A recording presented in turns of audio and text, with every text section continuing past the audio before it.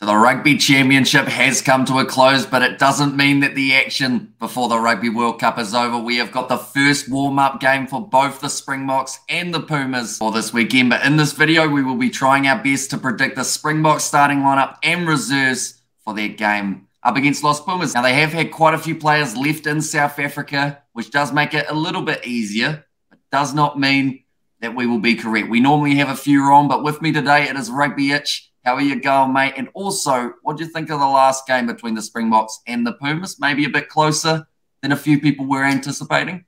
Yeah, no, I'm all good. I'm all good. Yeah, definitely a closer game than what I thought for sure. As a Bok fan, it got a bit edgy at the end. The Pumas had an opportunity there to maybe even close the game and actually win it. But luckily, the two tries I scored came after the 70-minute mark. So it was really kind of it was hard for them to kind of get over the edge really and kind of get the result they wanted. But you know what? I think they'll take it, though. I think they'll actually take that, really. Just only 1 point behind them, even though it's still considered a loss. I think from both perspectives, there's definitely a lot to be learned. So, yeah, it'll be very fascinating to see kind of who gets picked for this game, obviously, in Argentina. And there are a lot of changes that could be just around the corner for the Springboks. I think that they've gone with a nice mix of players who haven't had a huge amount of game time, but also some who are in some pretty decent form, combining that into their 23. But we will start with our front row of who we think the Springbok selectors will go with. Who have you got as that front row? Yeah, so like you said, there's a lot of changes already throughout this whole squad, really. But yeah, for that front row, I have gone with Steven Kitsoff. I just think you have to put him in no matter what. He had a really good display actually against the Pumas in that first game, of course. Literally a day ago now that we're doing this recording. But yeah, he was just brilliant. So yeah, no, good to see him in action. And yeah, I think he'll kind of be able to kind of transfer that over into this game as well. For number 2, I've gone with Bongi Imanambi. I just think you have to go with him. He has a lot of experience under his belt, and yeah, I just think he'll be able to add a lot of quality in that hooker position. And with the number 3, I've gone with Vincent Koch here. So again, I believe in the past he's played. He was considered normally as a starter in the past actually, but he kind of got into the bench, making more of an impact, and became really part of that bomb squad. So I'm kind of giving him a bit of an opportunity once again to get back into that starting lineup. And yeah, that's a good front row. So that's the front row I've gone with. Hey, I've gone with the exact same. Steven Kitsoff, number 1. How does this always happen? Although, to be fair, we only had 5 props as our options here, so there was a high chance we were going to have a couple that were similar. But Steven Kitsoff, number 1, getting over that ball and getting turnovers for his side. He was absolutely phenomenal in the match up against Argentina. Brings a lot of physicality. It's great in a scrum. I think can really cause some pressure this game up against the Pumas. Number 2, Bongi Imanambi, coming off the bench in the last game. Unfortunately, didn't quite have the same impact that we normally see from Malcolm Marx when he makes his way off the bench later on in a game. Marx staying in South Africa, though. He is one of the many who have not travelled to go to Argentina. And then Vincent Koch, I've given him the chance at number 3. Has been playing in both of the other games of the Rugby Championship, so still has a few minutes under his belt. We'll be looking forward to a possible start in this match. Now, looking at the locking duo for myself, I've gone with Jean Klein at number 4. Did play very well in that first game up against Australia on his South African debut, and I hope that they give him another opportunity here. With the fact that Eben Etzebeth has not travelled with the team, seems like the probability of him getting the crack is relatively high. And then at number 5, I could have gone with what they went with in that game up against the Aussies, which was Marvin Ori, but due to him playing in that last game up against the Pumas, I decided that I wouldn't put him in the starting side, and instead I have gone with Ludiacha. And I assume with your nodding, you've probably done the same thing. Who would have guessed it? Yep. I've gone also with Jean Claude, of course, at number 4, and yeah, Lord Diego at number 5. So yeah, just because it's kind of the standard, really, kind of what you expect. Because again, whenever Lord Diego also plays, he really normally plays as the 5 rather than the 4 anyway. And I guess like Jean Klein is considered more of a backup option, you could say, towards Etzebeth when needed. So this is obviously a great opportunity for him. And like you said, Marvin Ori obviously started the last game, so it just feels right maybe that he'll maybe come off the bench maybe. And I have to say, I'm a little bit sad about the fact that we don't get to see RG Snyman get himself an opportunity in the starting 5 jersey throughout this Rugby Championship or afterwards. But I assume that game that South Africa have up against Wales, perhaps that could be the one that they decide to test them out in the starting lineup. Yeah. But looking through at the loose forward trio, we don't really have the option of what they had up against Argentina because there's no Van Staden, there's no Peter Steftotoy, and there is no Dwayne Vermeulen available in the squad. So who have you gone with as that all-new look loose forward trio in this game? Yeah, no, as you said, it's a completely new free in terms of the loose forwards. For me, at number 6, I know he hasn't played here normally, but I've kind of accepted him to play there, and I've gone with Franco Mostert here at number 6. I know he normally plays as a 7, normally as whatever he's in the loose forward trio, but I just feel his size can add a bit of is kind of the reason why I put him in there. But and the reason because of that is because I put Jean-Luc Dupree actually at the number 7 jersey. And again, he's a tricky one because he can really play across the whole loose forward trio. But I just thought, in the mind of like what I would like to see, I'd rather have Mostert at number 6 than Jean at number 7, just for the players we have going with. But you never know; that could be switched around if needed. But for number 8, this is where I've gone with Jasper Wiese. I just think you have to choose him. He's going to get. This is a great game, I think, for him to get some minutes on the board. So yeah, that's my loose forward trio there. Well, Tim, we've got our first change. Number 6, I have gone with Dion Fourie as my number 6. I felt that he played very well for the Stormers throughout the URC. He hasn't really had a huge amount of time in the Springboks kit, but similar to Van Staden, those two were going neck and neck when it came to turnovers, one in the breakdown.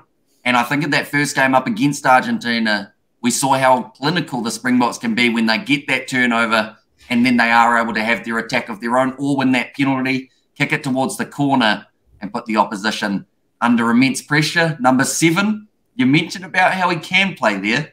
So I put him there, Franco Mostert, as my number 7 for this game. Nice. I feel with that extra option at line-out, he's going to be very handy. And yeah, I look forward to seeing what he can do if he is in the starting side. He's probably another player, though, that they could look at in maybe the number 5 jersey if they did want to make a couple changes. Maybe you just have Marvin already travel with the side and have Lutiaga coming off the bench later on in the game. We will have to wait and see how they go with that. Number 8, I have gone with Jasper Wiese. I did predict that they wouldn't play him in that first game up against Argentina and instead would rest him so that he could have a big performance here up against the Pumas when these two sides collide again. I had to go with him as my number 8. But now we move on to the 9-10 combo. Now, one thing is a guarantee. We're not going to have the same 9-10 as what we had in the last match. In fact, we are going to have neither of the 9s that we had. No Grant Williams, no Faf de Klerk. So for your 9-10 combo, it must be my turn, is it? So I shall go first. So for my 9-10 combo, I have gone with Jaden Hendrikse at number 9. Now, I thought he may have had a chance of starting that last game up against the Pumas.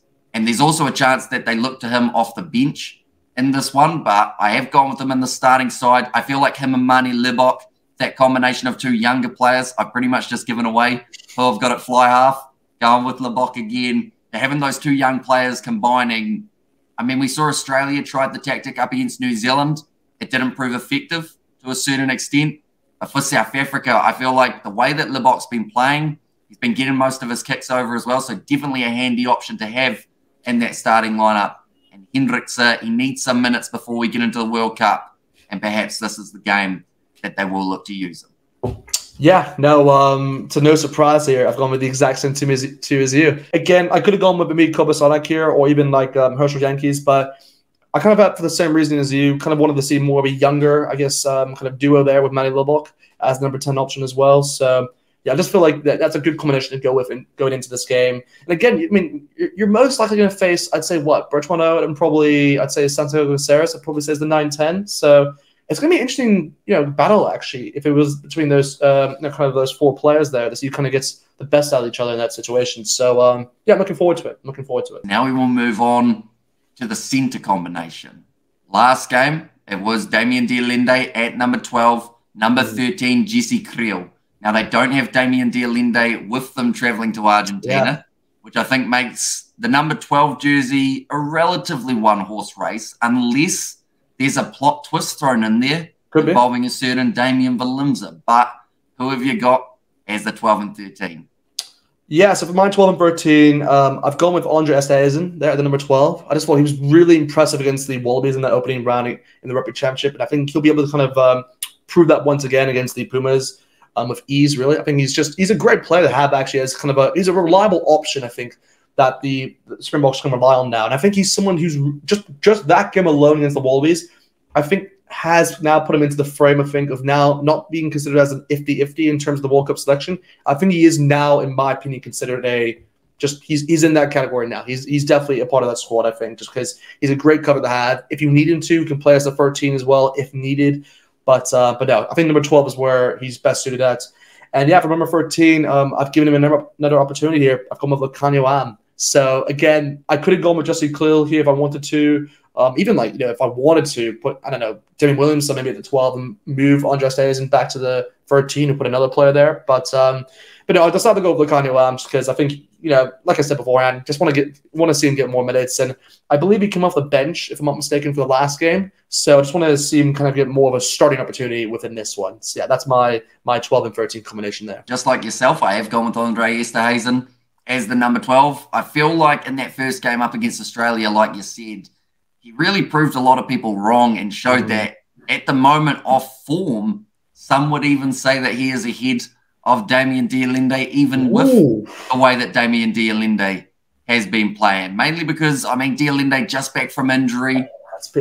Andre Esterhuizen, you look at some of those stats that he had in that first game, statistically, he's right up there at the moment for inside The more I think about it, I can see why you're saying that. So yeah. Number 13, I've gone with a man who has also returned from injury recently, and that is Lukhanyo. I decided that if they're going to try and build up a little bit of chemistry between Esterhuizen and Lukhanyo, now's the perfect game to do so. Although there might also be a chance that they look at Jesse Kriel on the outside and have that Esterhuizen-Kriel combo just to test whether or not that is something they can look to in the future. Seeing as it's two guys that aren't considered as starters just currently, mainly because it's the Dialende and Lukhanyo show in that centre pairing, but maybe Esterhuizen and Kriel could be an option for the future.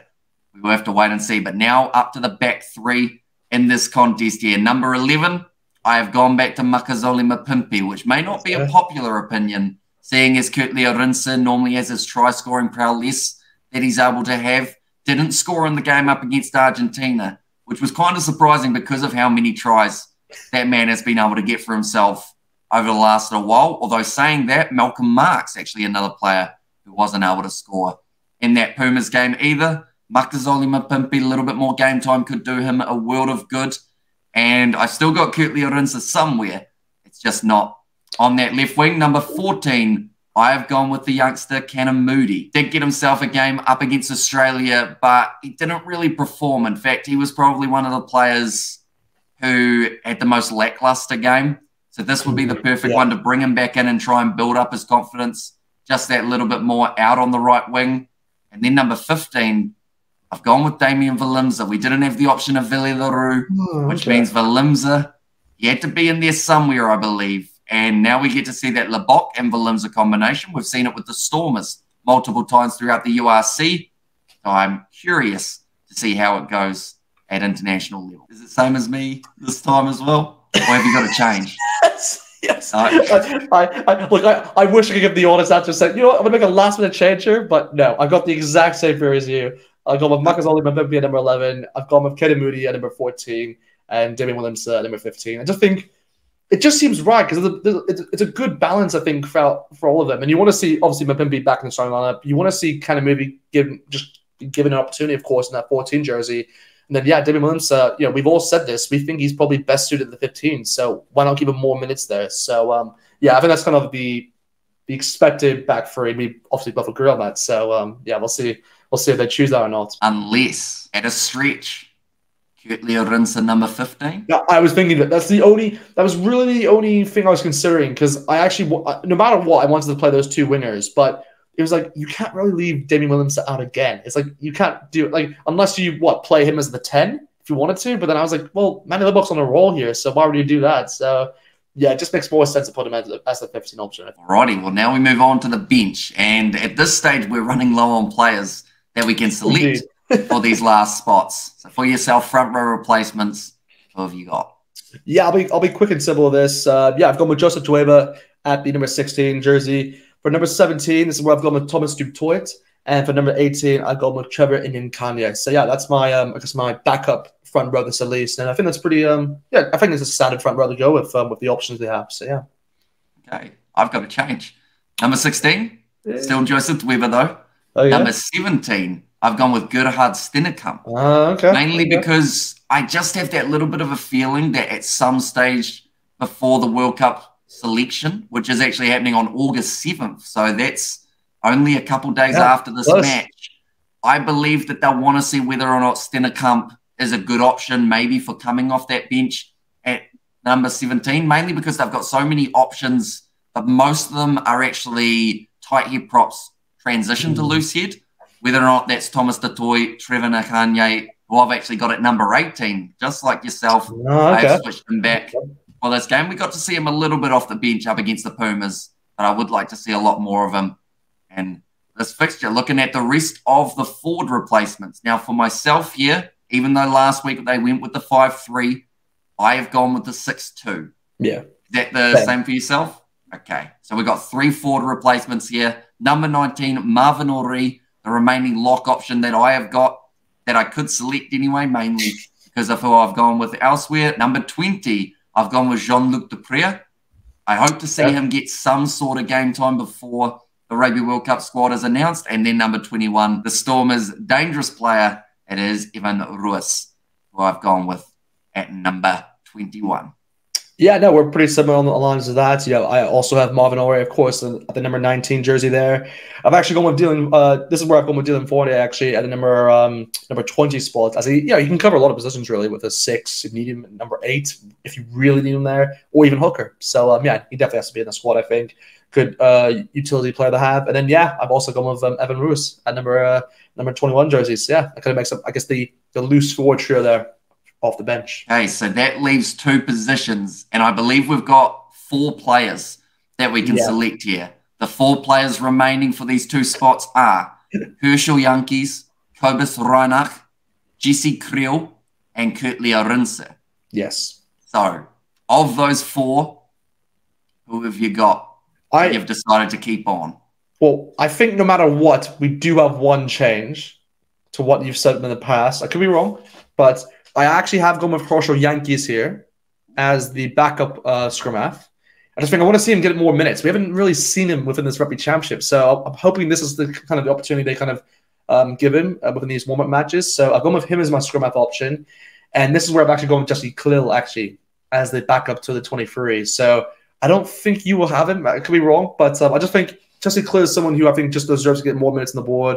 I think he had a decent game, I'd say, against the Pumas, at home. So I think he can kind of carry that over, obviously, in Argentina. So yeah, that's my starting 23 really for this game. Well, you are correct. I do not have Jesse Kriel. Okay.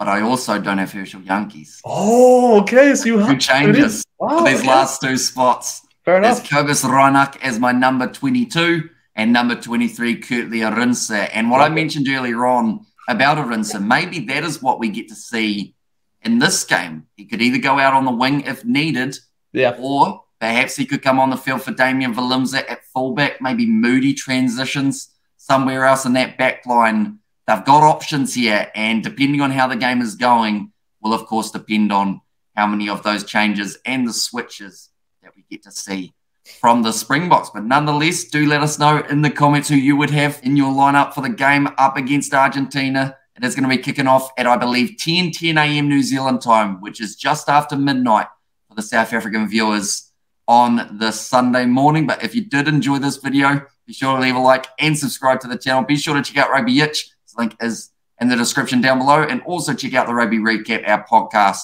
where we do previews and reviews of all of the games of international rugby taking place. But thank you all very much for tuning in. I will see you all for the next one.